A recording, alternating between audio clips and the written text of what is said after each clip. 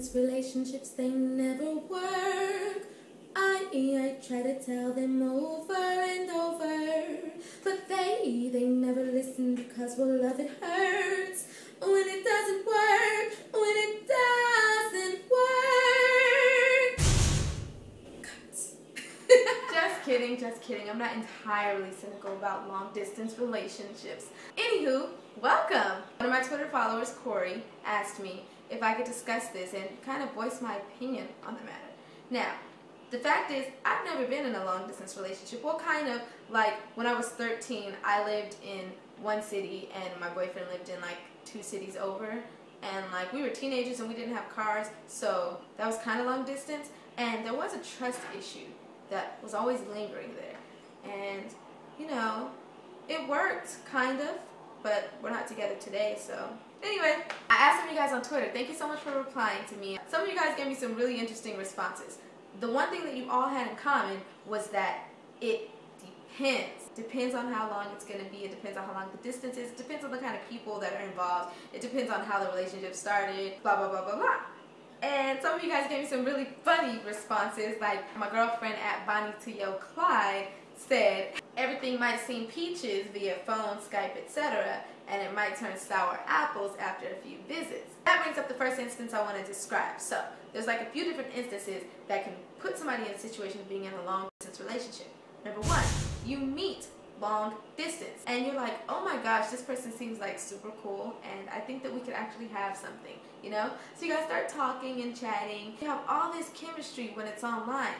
But, just like she said, you could end up meeting and being like, ew, like, I'm so not feeling this, you know? There's like a 1% chance that anything's gonna come out of that. And if you guys happen to be those 1%ers and you guys actually happen to make that 1% perfect pair, then kudos to you. Me personally, I prefer not to put myself in that situation unless, of course, there was that one unique instance where I met my celebrity crush online and he actually talked to me and he was like, hey, I like you.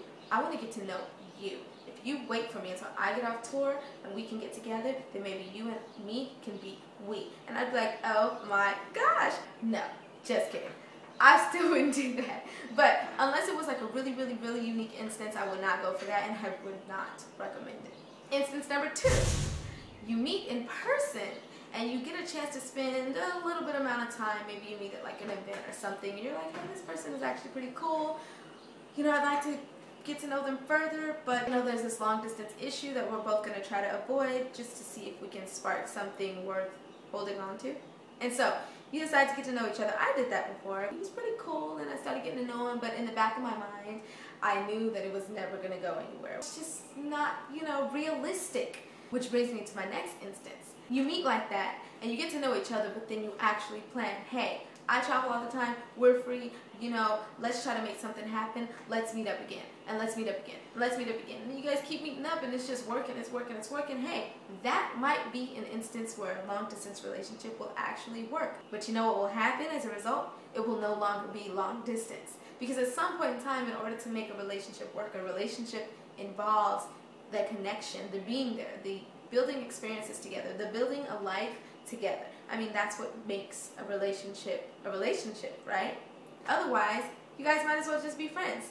Which brings me to my last scenario, which is the only scenario that I'd actually really support and really believe. Together, and you build that foundation, that bond that's so strong that not even distance can break it. That I will cross the ocean for you.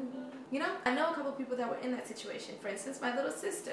Her boyfriend graduated high school before she did, and they had already been together for a really long time, and they had already wanted to be together for a really long time, and he went off to another state, and they maintained their relationship. But, you know what they did? They ended up moving close to one another. So, like I said in the beginning, it's not something that I would recommend, and it's not something that I would want to put myself in a situation to be in. But I don't knock any of you guys if you're trying. I don't suggest that you look for a long distance relationship because chances are it will not work.